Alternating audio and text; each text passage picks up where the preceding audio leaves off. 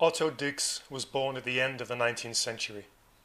He was transformed by his experiences in the trenches during the Great War and by his encounter with expressionist and Dadaist artists.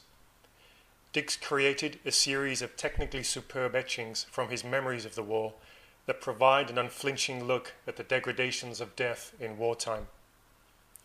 When he carried that same gaze to observing post-war German society, the result was paintings that seemed to seethe with hatred.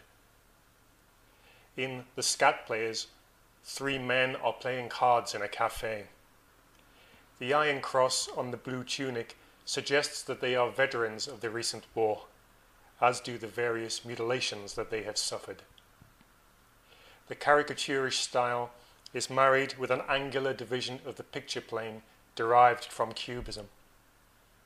The cards held by the players are real cards pasted onto the canvas, as are the newspapers in the background and the cloth of the blue jacket. There is pity for these men, but the grotesqueness of the painting is a bullet aimed directly at the viewer.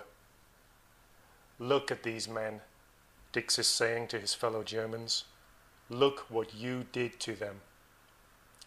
Dix's vitriol could not have been plainer if he had thrown etching acid in their faces.